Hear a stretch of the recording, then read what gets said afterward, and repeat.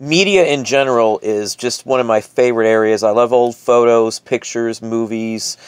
This is some 8mm film. Now, I purchased this in a massive lot. I don't know if it's going to be worth getting out, but I purchased this in a massive lot of 8mm film. I probably have maybe 50 cents in each one of these reels. You can see it's all inside there.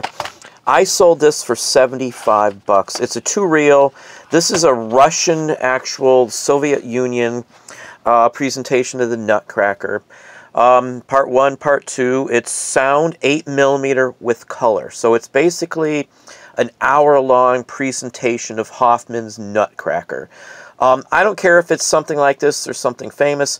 A lot of these oddball titles for home movies goes for some very good money. Like good money. You can't beat 75 bucks for something you have $1 basically overall into.